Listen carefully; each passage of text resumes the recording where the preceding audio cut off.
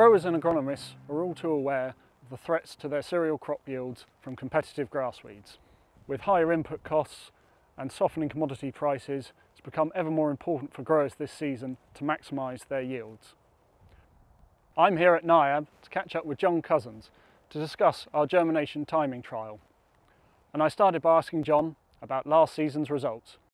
Well, it was a lovely trial to do, quite unique to have all those different grassweed species in the same field, in the same crop, under the same conditions, and be able to measure their biomass, competitivity and seed return. I think the first thing, if we just step back a little bit, is to just measure seed return and biomass for this whole load of different species under the same conditions. And we can see, for example, that the Italian ryegrass produced twice as much seed. Wild oats had about 3 or 4 times as much biomass as something like blackgrass. So some nice basic data telling us how competitive some of these other grass weeds are, telling us relative seed return for them. In terms of the germination timing and the biomass and the seed return, for example, individual plants which emerged 2 or 3 months after that crop was drilled were about 4 or 5 times smaller than the individuals that emerged with the crop. When you go through into the spring, into that sort of February, March set of emerging weeds, we've got 10 to 20 times reduction in the number of seed return and biomass.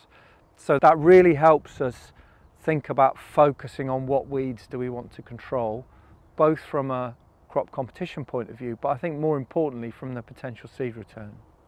And so it's fair to say that looking at those early germinators, the ones that germinated with the crop, they were obviously producing the biggest amount of biomass and therefore are going to be the biggest competition to the commercial crop that they're in with. Yeah, absolutely. Probably more marked than we'd expected in terms of the drop-off in the weed size and seed return with emergence timing, but definitely the message for this time of year, this beautiful February day, the weeds that you see in the crop right now are the ones that you're targeting. The ones that germinate later and later are less and less of a threat to the crop, less and less of a threat in terms of ongoing seed return.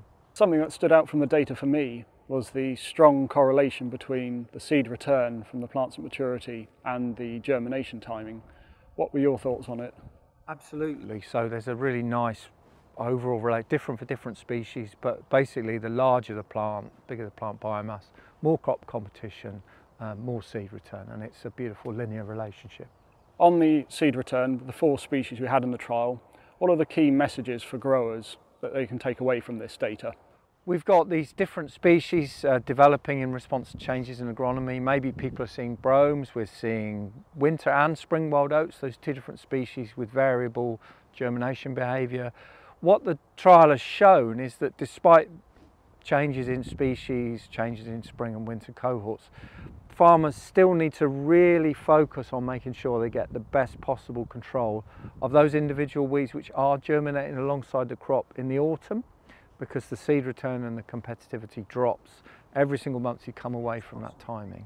And so to build on that, if for example a product like Axial Pro has been applied to a crop, the growers will be better targeting it at those early germinating weeds and applying earlier rather than waiting for all of them to germinate and emerge and trying to spray all of them at once. Absolutely. So there's a sort of tendency to a natural thought process that you think, I've got this weed that germinates through the season, I'll wait until every last individual has emerged and then I'll target my application timing. In fact, we can see quantitatively now that you'd be better off focusing with rates and timings that get good control of those early germinating weeds, accepting that the smaller number of later germinating weeds may well come into the field, but overall your strategy should be to get that maximum efficacy of early emerging weeds. Looking at the results for the seed return for the 4 species in the trial, what implications do you think that has for growers for the future of grassweed control? Well, a key element of the trial was that we looked at a whole range of grassweed species, and that's what we're seeing. We're seeing different species emerging in different contexts, and I think that's really important. We need to remember that there's a whole load of different grass weeds we need to manage in the future. We need to not just focus on blackgrass, and that means that we need to look at different aspects of weed biology. Some of these other grass weeds like wild oats and bromes and so on have different biological characteristics than blackgrass. That's why there was a big focus on germination timing in this trial. And we want to continue to do that work across different species. So we're repeating the trial this year, and this year we've added an element of application timings and rates to really complete the whole picture to help growers target these weeds much better. John Cousins there, and we'll catch up with John later in the season to see how this year's trials are progressing.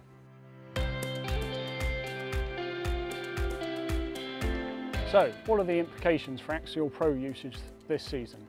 First off, target ryegrass and wild oats whilst they are small and actively growing. Prioritise fields with larger overwintered weeds.